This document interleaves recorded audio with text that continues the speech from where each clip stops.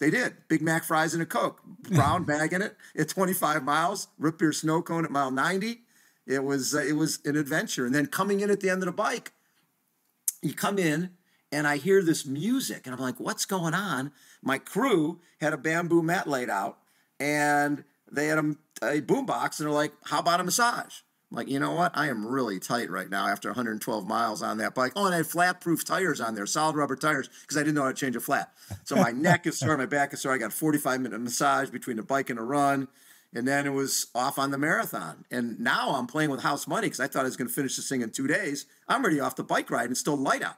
So I'm running along, and again, no roads are blocked off. And they had scales on the course. You had to get off your bike, and then during the run, if you lost 5% of your body weight, they weighed you before the race. If you lost 5% of your body weight, they pulled you out of the race. And they did that for quite a few years, didn't they? Yes, they did. Yeah. So I get on. That's what makes John Howard's time in 1980 even more impressive. The fact he got off his bike 4 times to do it.